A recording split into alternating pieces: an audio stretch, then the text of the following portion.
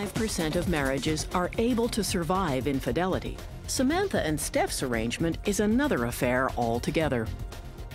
The open marriage thing was an absolute accident for us. I was working at Starbucks at the time, and I got a note that was delivered to me from a customer, and it was just something about, "I think you're attractive," summed up. And here's my email address. And I took it home and I showed him, and we had a weekend of really great sex because he was actually really complimented that somebody was interested in his wife. And his wife was interested in dating both men and women.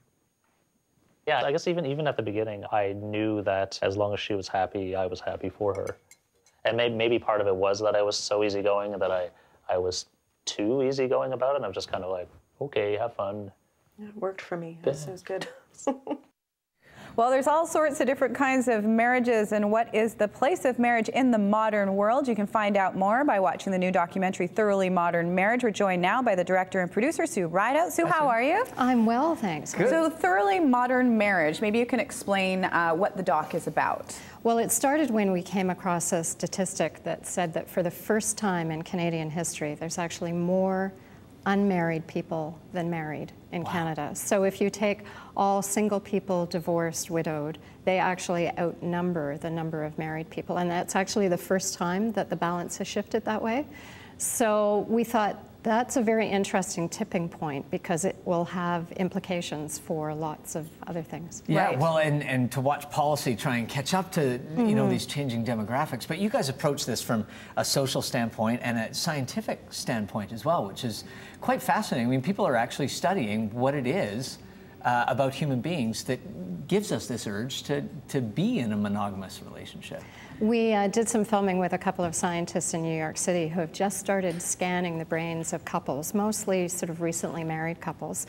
And what they're looking at, there are three brain systems. One is romantic love, one is the sex drive or lust, and the other is long-term attachment. And they do MRIs of the couple's brains to look at what these systems look like as the relationship evolves. Interesting. Yeah. Who signs up for that? we have to talk about the couple that we met in the clip there, because when people think of marriage, they think of, I guess, the conventional kind of marriage, but you took a look at a few different kinds of marriages. Maybe you can explain what kind of marriages and why you chose to look at them. Well, I think what I wanted to do was spend some time with somewhere between, say, 6 and 10 different couples and see what the different kinds of marriages look like. And so we spent some time with the open marriage couple that you saw in the clip. We spent some time with a couple who've been married for more than 40 years, but they live in separate apartments in the same house. Whatever works. Yeah. Well, when you see that and you're married, I think there's always part of you that's like, it's not a bad idea. Like, there are moments. Yeah, well, that whole idea of having your own space. Yeah. You know, somewhere, you know, I mean, the man cave, I guess, is kind of a Totally. one way of getting to The that. place to escape a little bit sometimes. Yes, exactly. And then with the new laws of same-sex marriages, we met a wonderful couple of women who got married. Yes, and it's very interesting, actually. Canada was the 4th country in the world to legalize gay marriage. And 1 in every 6 gay couples got married in the first year. That's after amazing. They passed. Like, there was obviously this pent-up demand. People were waiting for the legislation to be passed. And so Julie and Carly are one of the couples who got married. And common law marriage, where does that fit into the whole scheme of things? We've seen a tripling in the number of common law couples in this country. It's huge. And it's definitely here to stay. It's on the increase. But what we're seeing is that the average age when people get married is increasing. So it used to be 30 years ago, a Canadian bride was 23 when she got married. Now she's 28. And sometimes with children already. Yeah, absolutely. So what's happening is that people are postponing marriage. They're making it what we call the capstone of the relationship. In other words, they get together, and it used to be in the old days, after they decided, oh, okay, this is going pretty well, they'd get married. Well, not anymore.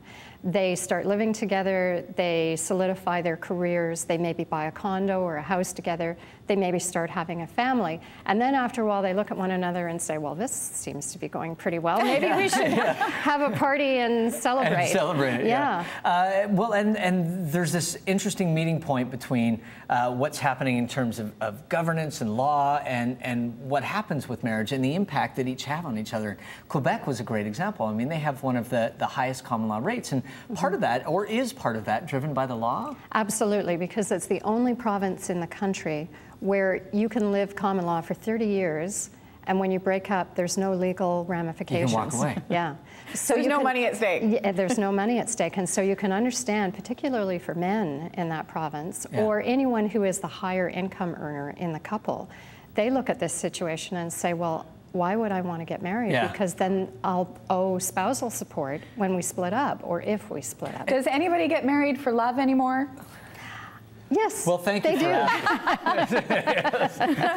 do. Well, in fact, when you survey 20 and 30-somethings, they all want to get married. Yeah. It's very interesting. And I don't know how much of it is consumer culture, you know, Say Yes to the Dress and all of the shows that we see out there.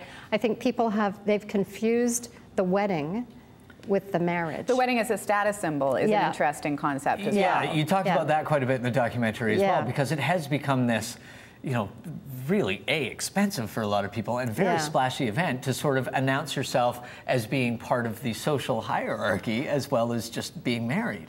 But more often the couple are paying for the wedding themselves. Yeah. It used to be the parents paid for it, and that still does happen to a certain extent, but because we're older when we get married, normally the couple has a bit more control over the ceremony because they put more money into it, and it's more their party. It's not necessarily their parents' party the way it used to be in the Well, old it's days. just, it's fascinating to see, you know, this one institution, and I think people cerebrally, when I think about it anyway, I understand that it's changing, you know, same-sex couples, but to see it all come together and to see the choices that people make, it really is that one social institution that's undergoing massive amounts of change right now. I think the thing is, it doesn't mean any one thing anymore. Yeah. You know, everybody sort of gives it their own definition and gives it its own kind of shape and size, and you know, they can tailor it to what they need. But I think there is something innate about our need to have a ceremony or a ritual that kind of surrounds our relationship. I mean, that ceremony doesn't necessarily have to come with a certificate that says you're legally married. It might just be a celebration. Yeah, but I think there is something about having a ceremony and saying to your friends and to your family, we are committed to one another. Yeah. Well, if you want to find out more, you can check out the documentary. It will be airing 9 o'clock Thursday night on CBC's Doc Zone. It's called Thoroughly Modern Marriage. Thank you so much, Sue. Nice to see you. Yeah, great Pleasure to see you. We're going to take